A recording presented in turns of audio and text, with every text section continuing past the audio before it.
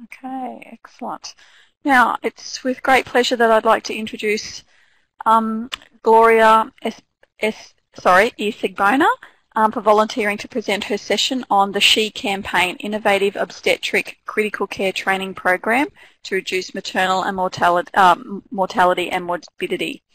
Gloria is a UK obstetrician and gynaecologist, educator and founder director of the Institute for African Women's Health, and for the longest time she's been driven to do something about improving women's health. Ever since seeing a friend's sister and a cousin die in childbirth, where one minute they were alive and healthy and the next minute they were gone. She later trained to become an obstetric fistula surgeon and was struck by the terrible injuries inflicted on mothers that left them incontinent, unable to have sex or walk. The inequities of all this deeply affected Gloria, and especially once she realised how many maternal deaths and injuries were totally preventable and could strike mothers at any time, regardless of social status. She didn't want to do something that had no longevity or sustainability.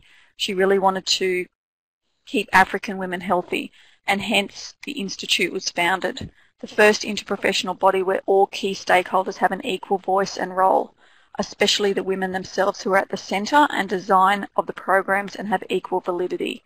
So with nothing further for me, I'd love to hand over to Gloria for a very interesting session. Welcome, Gloria. Thank you very much, Gillian, and thank you to the virtual team for allowing me this second opportunity to talk about the She Campaign and maternal mortality and morbidity in Africa.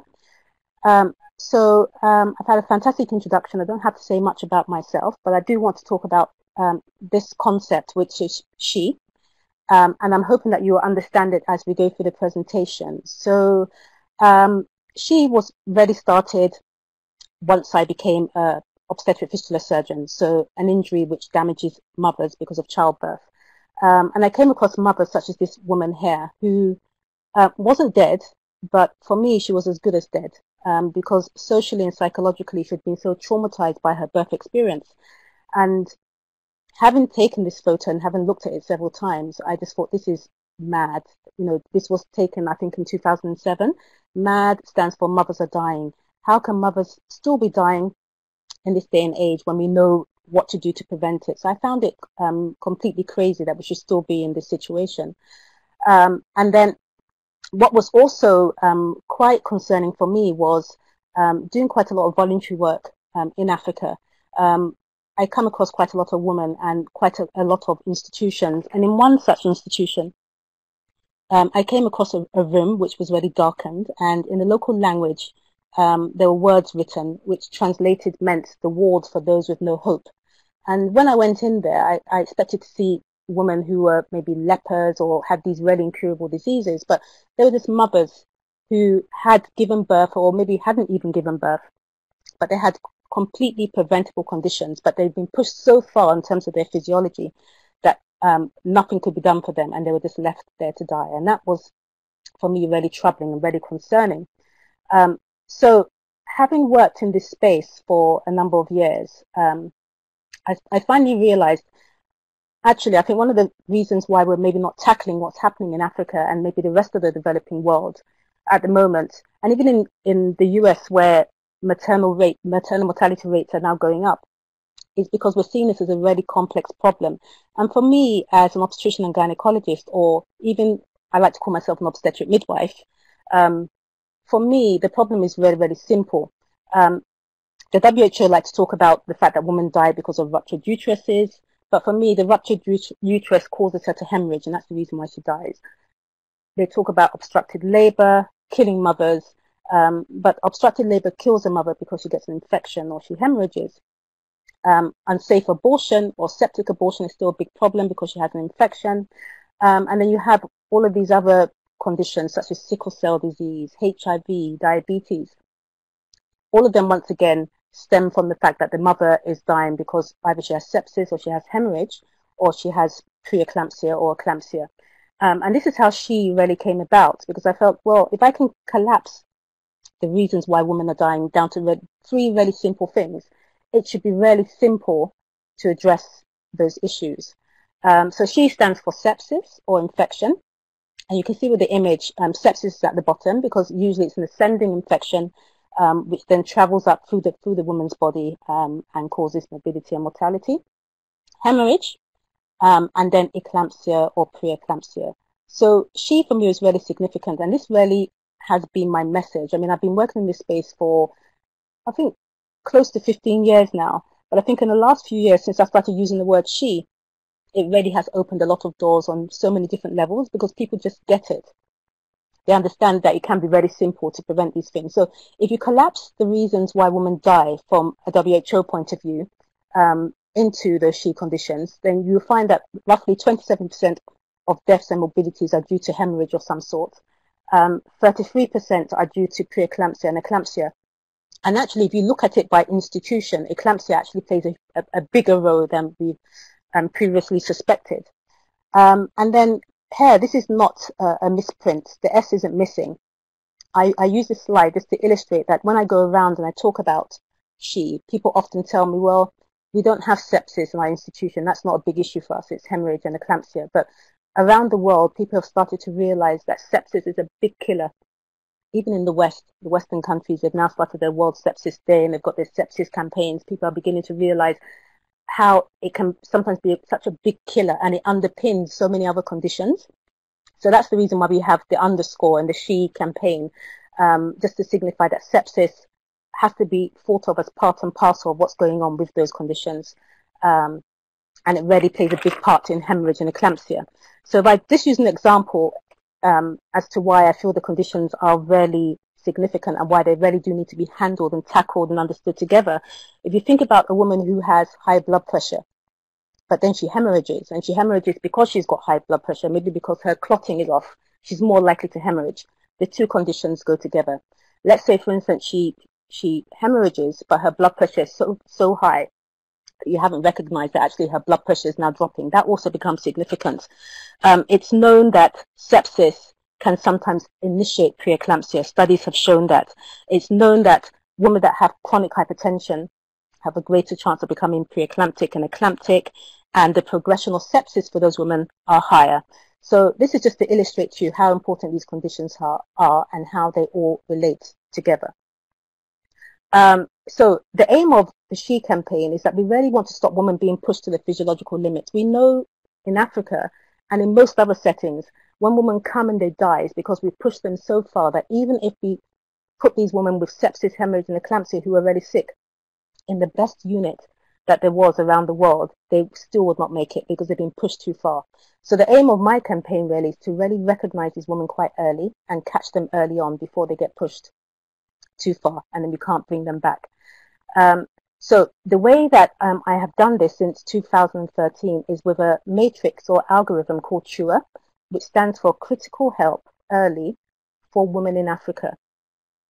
And I developed a matrix because having worked in this space for some time, I often like to use this term, which is the problem that we have with research in maternity care is that we often talk about sensitivity. Does a woman have a condition? Yes, we know that women have problems with maternal mortality and morbidity, but that seems to be the rampant cry.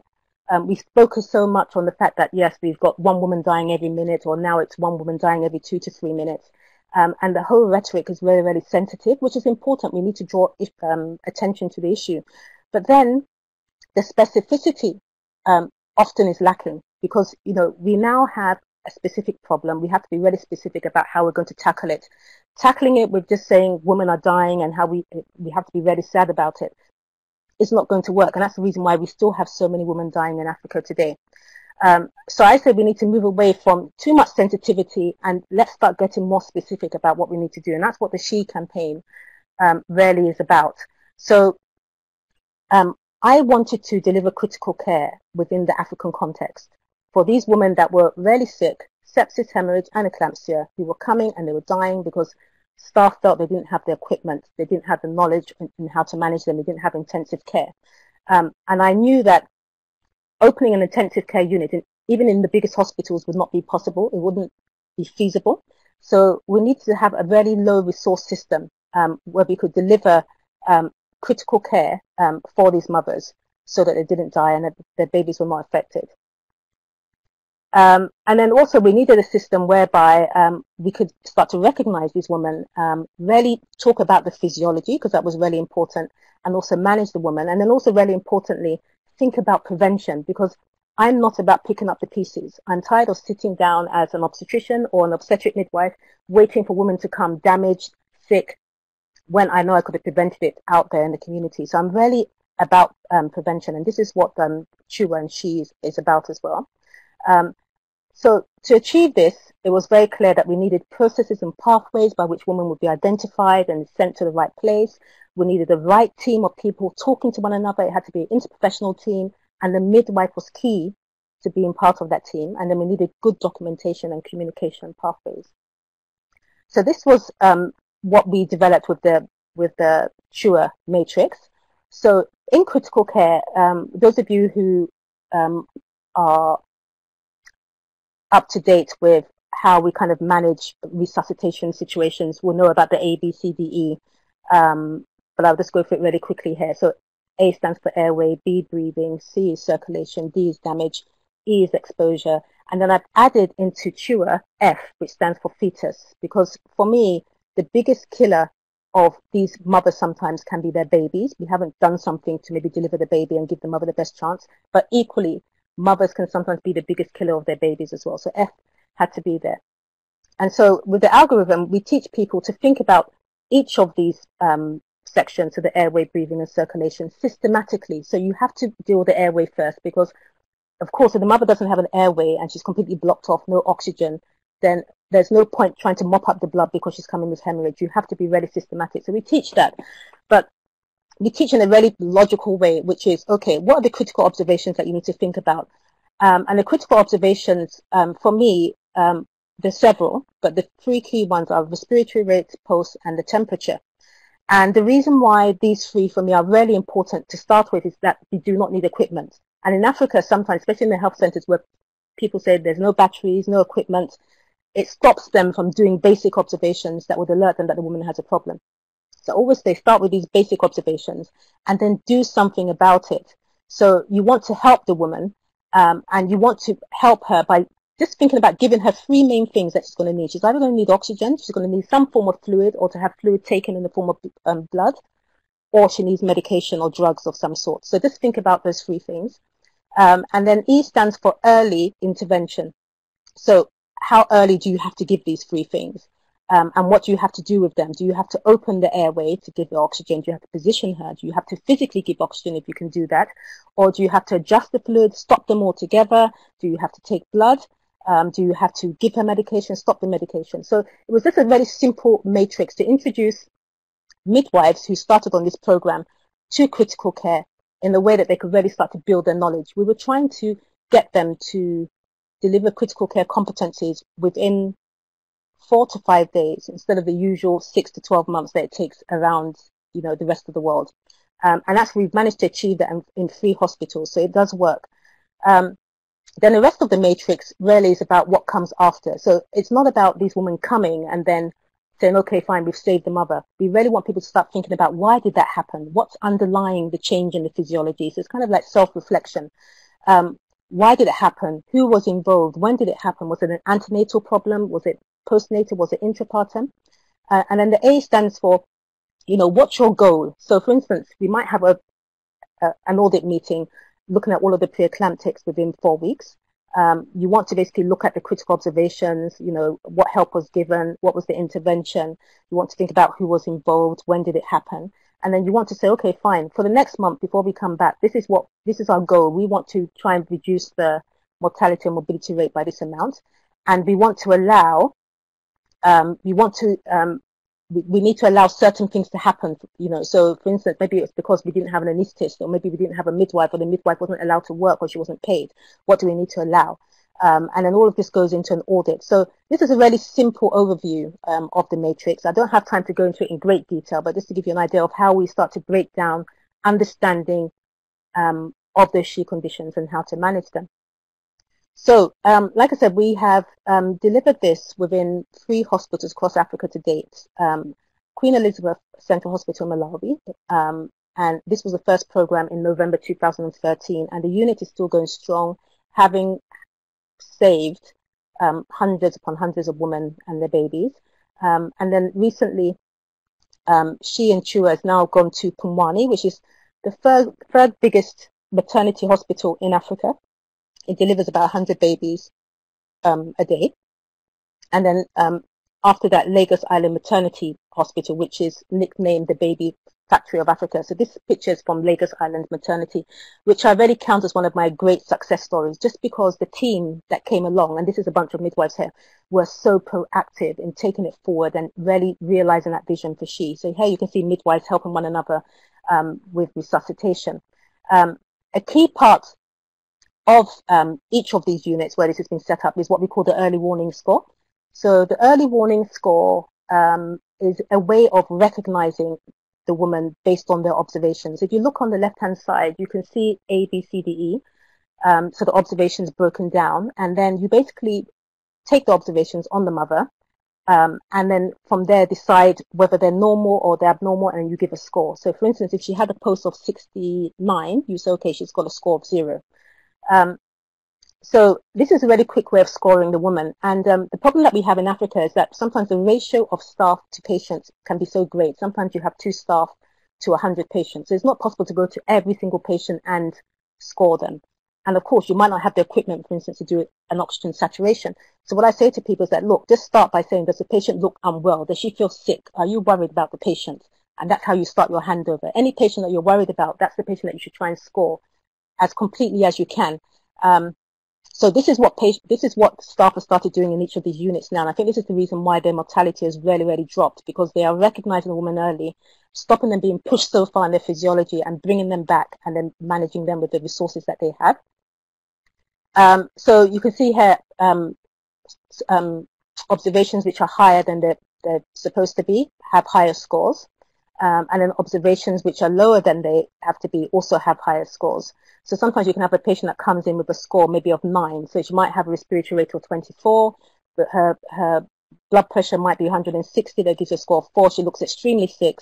That gives her a score of 2. So she has a score of 6. Maybe she looks really confused. Another score that gives her 8. And maybe her temperature is really low, less than 36. That gives her a score of 3. So that's a score of 11. So she has a score of 11.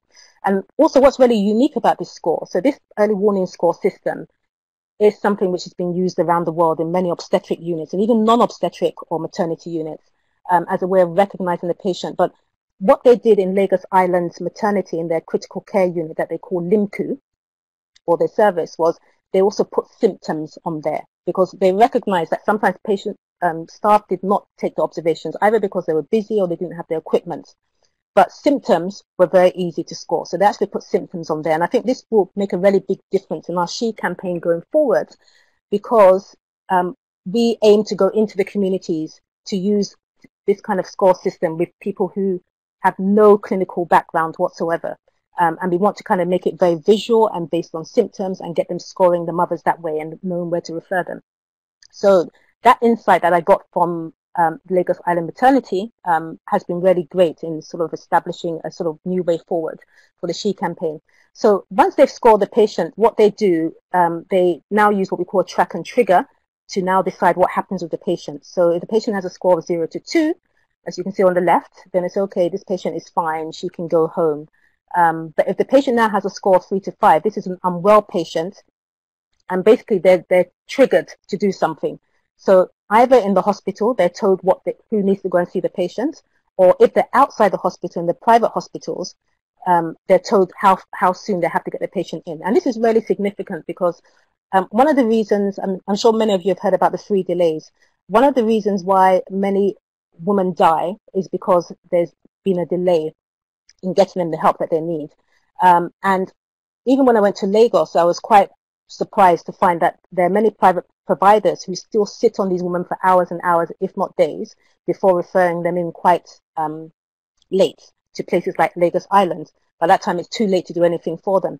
But we felt with numbers, it was like a common language everyone could understand. If you're sitting on a woman with a score of 6 to 8, you know that the chance that that woman is not going to make it or the outcome will be bad is quite significant. You have no excuse for not referring the patient. So we want people to really start talking with a common language and in numbers, and that really is making a big difference. So To sit on a patient with a score of 15 is completely unacceptable.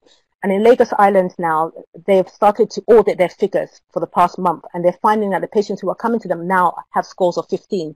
But quickly with intervention, they're actually bringing those scores down to 9 to 6 to 8. So it's making a big difference. And whereas before they were having significant numbers of deaths because of late referrals, actually for the past few weeks, those deaths have gone down by 90% with the CHUA and the SHE system. So as I explained to you, the reason why this CHUA system and having that score system and really concentrating on SHE is really significant is that you can quickly pick out those women who are really sick. So for instance, in this ward, which is really overcrowded, how do you know a woman is sick when you're the only midwife looking after 50 women? It can be really difficult. But when you start with that question, is there any woman that I'm worried about, any woman that's sick? Let me just go and pick her out. Let me just do what observations I can do. It makes such a big difference. So that's what has started to happen in the free hospitals. So this picture illustrates how we pick up some of these women. So I happen to have a pulse oximeter where I can sort of test the oxygen levels in the woman's blood. And you can see here her oxygen level is 85, which is way, way too low. You can look at the urine, which is what I call Coke colored. So that's another way that I sort of teach people to identify the sick patient. Does the patient look like Coke, Fanta, or Sprite? This was a patient who was very, very sick with sepsis and also had preeclampsia as well. She luckily made it because we picked her up quite early. Now, when we deliver the training, we are very hands-on and very practical. We do not believe in sitting these midwives that you can see here, and Miata, who was my trainer from the UK, a critical care trained midwife. We don't believe in sitting them down in the room for 4 to 5 days and teaching them by PowerPoint. It doesn't make any sense. They need to be out there because we know as we're sitting in that room, there are women languishing around the hospital that need help. So we were very, very hands-on. So this was in Malawi, Queen Elizabeth. Very, very hands-on in teaching them from day one how to manage the patient at the bedside. The other thing that they had to do, and the midwives are so great at this, you can see here on the left, the medical director in Lagos Island Maternity, Donald Imosemi, who's been such a fantastic champion, and then one of our young midwives who is now staffing the LIMCU unit, the Lagos Island Maternity Critical Care Unit and Service, looking at all of these observation charts that I brought from around the UK, because I was very mindful of the fact that if you want people to use things, they have to understand it, they have to design it themselves, and it has to fit their context. So I never go into any of these hospitals and say, look, this is the documentation you're going to use, this is how you have to communicate. They have to work out that for themselves, because then they're more likely to sustain it. And that's what they did in Malawi, it's what they did in Kenya, and it's what they've done in Nigeria. And I think this has been critical to making such a big difference. You can see them really looking at all of these observation charts and working out how to design their own observation charts.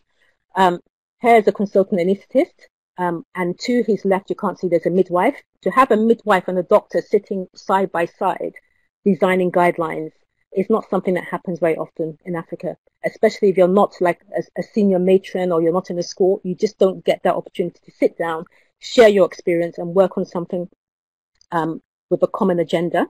But here, the team actually have to sit down together and build the algorithms and the guidelines for managing these patients. And that makes a big difference. And you can see here, people building guidelines on the wall. So this is a pharmacist working with midwives to build the sepsis guideline.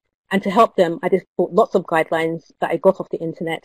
Told them this is what this hospital does in the UK, this is what they do in the States, this is what they do in Australia, this is what they do in Sydney, this is what they do in Italy. Look through it, cut and paste, stick them on the wall, and come up with your own guideline. And this is the reason why they're able to do the documentation and the guidelines and everything else really quickly within 3 to 4 days, because they're building it themselves from scratch in a really simple way. Similarly here, you can see in this picture a midwife, Weze Ngungwe, who's now head of the Safe Motherhood Unit in Malawi, on her hands and knees, building the observation chart that would aid referral from the health center to the main hospital, Queen Elizabeth. So it really is a very hands-on, interactive program. And this slide basically just demonstrates what a critical care unit looks like. So this is the one in Lagos Island, where they've got 4 beds and they've broken the beds down by the score of the patient. And then opposite those 4 beds, they have patients who are maybe not scoring as highly, but need to have a closer eye kept on them, just so that they don't sort of get worse. But in Lagos Island, they quickly realized, because they get so many bad referrals, they quickly realized that they could not just offer a unit. And this is the reason why I love the team so much. They said, no, Gloria, we have to offer a critical care service at the bedside so that, you know, we can give that service to women wherever they are in the hospital. So that's what they did. They designed pathways and flowcharts so that even if you were not critical care trained, you could step by step know what to do for the mother. And that really has made a big difference. So I'm very, very proud of the LINCU unit, which has been staffed and headed mainly by a chief midwife and her team, but with support from the obstetrician and the anaesthetist. And, you know, a key part of SHE and CHUA is, like I said, prevention. We rarely want to prevent these women getting sick in the first place. And the key part of that is avoiding cesarean sections. As an obstetrician, I have to say that, especially when it comes to sepsis and hemorrhage, avoid the cesarean section like the plague, because the chances that you get sepsis, especially if you have HIV or you're diabetic or you're sickler, is just so high. I've seen so many terrible cases, especially among very young girls, that I try my best to really implant the prevention of those conditions on the labor ward intrapartum. So I'm very pro vaginal birth, where it is safe, where it isn't safe, cesarean section. And then, even then, the process has to be quite tightly regulated. So these are just a few more pictures just showing you SHE. You can see here mother and child. We try and keep mother and child very close together. For me, that's really, really important. And I think this process has really, I mean, I don't think it's something you can teach, you know, to have empathy for your patients. But you can see here Sylvia Mitengo in the Malawi unit, the empathy that she's displayed for her patients. I mean, she's still working there now since November 2013. Sometimes she does 24, 48 hours. She is so strong, and she's such a good example as a midwife. And I think she's the one that really spurred me on to keep going. And now my plan is to use her as a trainer for other midwives across Africa to really embed this. So she has really made a big difference for mothers. Mothers are really making it. You can see this mother here who, you know, I actually thought we were going to lose her. She had sepsis and hemorrhage. I thought she wasn't going to make it, but actually mothers are now making it because of the SHE system, where we have just concentrated staff's understanding and management on just those three conditions. So as I said before, I've delivered this in 3 units: Queen Elizabeth in Malawi, Pumwani in Kenya, and Lagos Island Maternity in Nigeria. They're seeing great results. The big issue they have is just the late referral.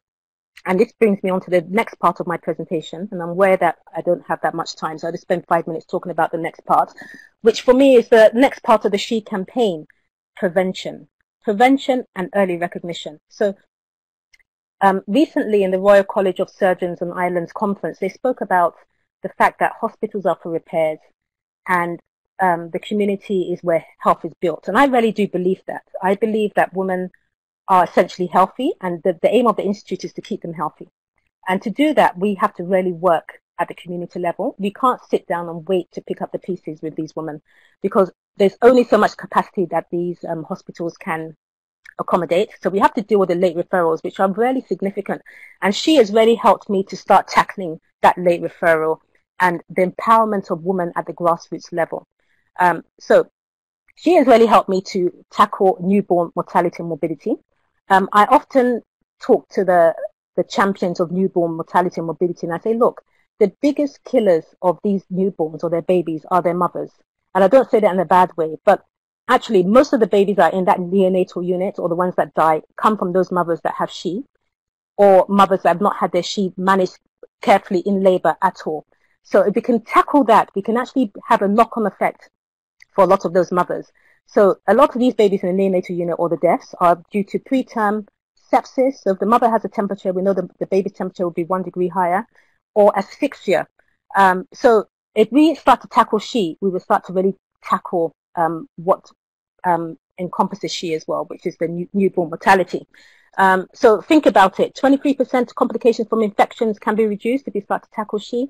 The asphyxia rate, which is really significant, I think it's even higher than 23% in some of the hospitals. You can see here a CTG or a KTG at the back. Horrible, horrible decelerations with this baby because the mother has SHE and it's not being managed appropriately. And then prematurity. So I spoke about F in my algorithm in the matrix. And I'm a big fan of delayed cord clamping, or what I call placental resuscitation. the tendency is when you have a baby that's distressed, or we're delivering the baby as an emergency, we just want to clamp the cord straight away, forgetting 70% of that baby's blood, if not more, is still within that placenta. So I have there's a big push for me now to say, do not clamp that cord. Even if the baby is really distressed, you have the best chance, or you can give the baby the best chance by not clamping the cord. And that also has really made a big difference with a lot of these babies in the newborn unit. So this baby here that was extremely white actually ended up having a blood count of about 2.5 when it should have been maybe 12 or 13. I advocate for this, not just in Africa, but even in the UK. If there's fetal distress, please do not clamp the cord. You can resuscitate the baby on the cord and try and get as much blood into that baby as possible. That really is what is needed for resuscitation. So she has really helped to open doors for me. When I started, nobody would talk to me, especially when I spoke about training midwives. They were not interested. But with that She campaign and also the gains or the impact that I've shown in Malawi, doors have started to open. So in Lagos, for instance, you can see here the medical director, Donald Imosemi, a fantastic proactive leader who galvanized a very senior team to come for training. And then on the left-hand side, the director of medical services for the Lagos State Commission, who is so passionate about this and wants us to sit down and work out a Lagos State strategy to try and reduce mortality across the whole of the region. She is really well aware of the fact that death is just the tip of the iceberg. If there's one death, we know that there's 30 times as many near misses where women don't go home when they should, when they're in intensive care. And even greater than that, morbidity in the community is huge. Many of these women that have preeclampsia go home with no follow-up. They come back again with preeclampsia. Maybe the second time they don't make it. They're losing their babies. So we have to tackle this at a community level. And to tackle it means that we really have to think about the state of our healthcare workers. Midwives for me are key because they're so close to the mother. But we still have a great shortage of midwives within Africa. I think just today I was reading an article that said that, look, we're going to have 12 million healthcare workers short by 2035, especially in the poor urban areas or in the rural areas. We don't have anywhere near where we should. WHO said that we need 230 per 100,000 head of the population. In some countries in Africa, you're lucky if you have 37 midwives per 100,000 and 2 doctors. It's not enough. So we have to do a lot more. And this is where the She campaign or fellows come in. So the She fellow campaign is saying that let us start using our biggest valuable resource, which are the women themselves, and especially the adolescent girls who are more likely to get She conditions and also to die from those She conditions. Let's start to use them as community health workers. At the moment, we have community health workers who are tackling every single condition under the sun, and they're doing a fantastic job. But I think that we could do a lot more if we were more specific, as I said before, and not just sensitive. Target these adolescent girls, teach them about their health. What are they more likely to die of? They're more likely then not to go down that route. And they can also help other mothers as well. They're young, they're fit, they can go around, they can identify these mothers really simply. These She fellows, I keep saying, they may be ignorant. Let's educate them, but they're definitely not stupid. They're more than capable. Like this group here, who I was teaching about the obstetric fistula. They did not know what the fistula was. They'd just been repaired. We're about to go home. I put my laptop on the floor and I said, this is what your fistula looks like. And I showed them photos and videos, and they were fascinated. And the discussion they had was one of the most academic discussions I've actually had the privilege to sit in on. So I feel that we can really start to use these She fellows, women and especially adolescent girls, to really go out there and start preventing and managing, recognizing these conditions and helping the women. So all of these mothers that I've delivered, I think potentially could be She fellows of the Institute. The Institute is an academic body, but it's not just for the professionals. These women also have to be fellows of that Institute. So I think she can really do a fantastic job. I think she's able to do a lot of prevention. I think she's able to avoid a lot of those conditions herself if she's educated. And I think she can really start to tell us the reasons why women find themselves in these situations in the first place. At the moment, we are very sensitive. We are not specific about what the actual issues are on the ground because we think we know in our infinite wisdom in our academic institutions. But I think we need to really start getting close to where the problem is and using these women to tell us what the issues are, because then we can start to build sustainable programs. So I feel that these She fellows, even if they can't read, they can't write, they haven't gone to school, they can actually start to work in these really hard to reach spaces in the rural areas, in the poor urban areas that qualified professionals don't want to go to, and they can really be a great asset to our service. They can do simple things like identifying anemia. So you can see my thumb at the bottom, and you can see it's blanched a little bit because I'm pressing down on her eyelid, but even then it's not completely white. This woman has completely white membranes. She's anemic. This is something that SHE fellows have started picking up for me themselves. They've got eyes, they can see. This is sepsis, and this is what I like to call a SHE fellow, a relative who was quite a young adolescent boy who was dressing his mother's wounds with brown sugar. So this is something that can be done in the community, because one of the big issues I found is that when you have a woman with sepsis, the tendency in some hospitals is that they say, okay, she's got sepsis, we're going to go in and do an operation again. They cut her open. Even if they find nothing, they think, oh, the sepsis must be coming from the uterus. The uterus comes out, she has a hysterectomy, sometimes at the age of 17, and she has a dead baby to boot as well. So I'm very keen on avoiding the cesarean section, but if she gets sepsis, let's try and be conservative. Conservatism can actually be achieved within the community as well. So brown sugar has been known for decades to treat infections. And the way it works is you've got bacteria eating away at the skin, give it sugar to feed on instead, it leaves the skin alone, gives it time to heal. So brown sugar is what a lot of relatives are using now to good effect in a number of the programs I've set up. And it helps a lot. And of course, they do a lot. They look after these babies anyway. Just teach them. Don't keep them ignorant about keeping the baby warm, keeping the cords okay. They can do a lot. So there are many things that these SHE fellows could do to contribute towards the system. And I think she will do that, but she needs something. And at the moment, community health workers are left in limbo. We don't pay them. They're volunteers. And of course, they have to survive. They have to eat. So they often do other jobs. And therefore, it means that sometimes they overlook sometimes the symptoms and signs that these women have. My aim is that these adolescent girls actually should get paid. They should get some kind of salary. They should get some kind of security. And along the way, in understanding what these SHE conditions are and helping these women to recognize and manage them, they get to understand their health. They contribute towards the health system, and they also get education at the same time, because what we will be giving them is health literacy, which is almost like a gateway sometimes for them in becoming literate in other areas as well. So salary, health, and education also spells SHE. And that's our aim now, to work with partners to start coming up with community health programs, employing these adolescent girls almost as interns, either a few years. If they want to continue and go on to become midwives or continue as community health workers, that's fine. But it gives them a gateway and an understanding and a contribution towards their societies. So that's the aim of the SHE campaign. And my question to you is, what do you think SHE can do?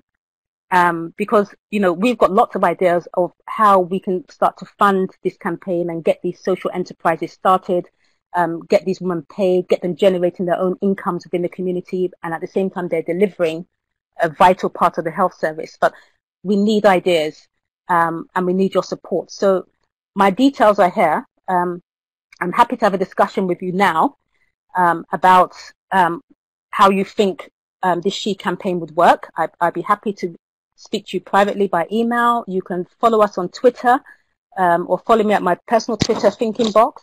And yeah, please tweet about what we're trying to do, the SHE campaign. We're really trying to build this movement. I think it has great relevance, not just for Africa, but I think all over the world, where people are struggling to finance the health system. And I think community support and prevention is key, I think, to really keeping our populations healthy. So I think if this really takes off, and I think it will take off, it can really have a knock-on effect, I think, for just how we deliver health in general.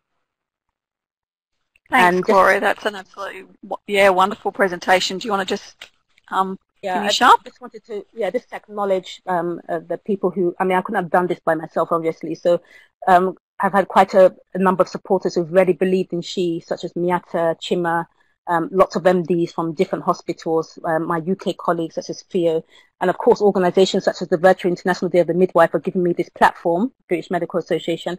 Couldn't have done it without them. And I think if we all start to collaborate together, we can really start to make a big difference. So thank you very much. Thanks very much, Gloria. As I said at the beginning of the presentation, there's just so much information that Gloria had to give there, and we could have easily done 2 or 3 sessions. So I know that certainly from the comments that everyone's really enjoyed it. Is there any questions? Just we might take one or two.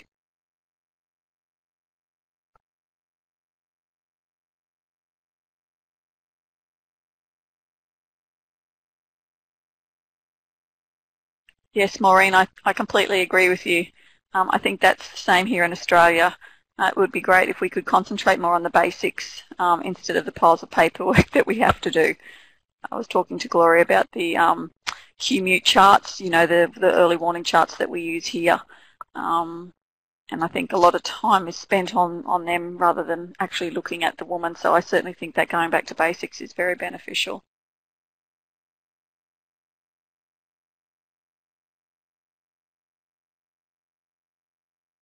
Okay, I can see a question here from Cecilia. Yes. About resuscitating the preterm newborn while still attached to the cord. This is not routine in the UK at the moment, especially when there's fetal distress. Optimal cord clamping has had fantastic champions in the UK, and it really is starting to spread in terms of sort of waiting for the cord to go white, waiting up to 3 minutes if possible. So I think it is starting to spread. I think my issue is the key group that really do need what I call placental resuscitation are the ones that are not getting it, and they're the babies that really have fetal distress, and especially the preterm babies. We tend to just cut them off straight away.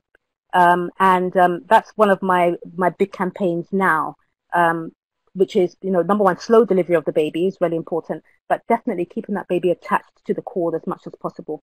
Because I've found, especially in Africa, it really helps resuscitation. I've had babies who have come out with meconium, really, really sick.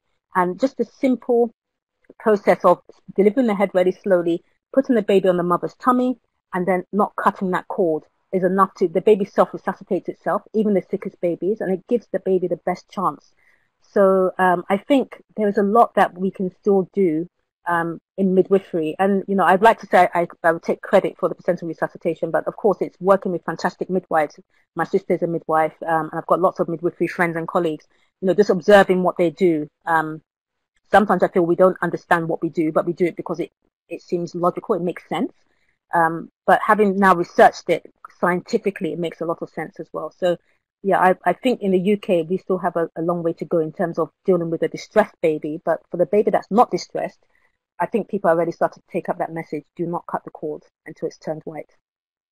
Yeah, we're finding the same thing here in Australia. It seems such a logical thing to me. I'm really unsure of why there's so much resistance. So I think we're probably experiencing the same thing all around.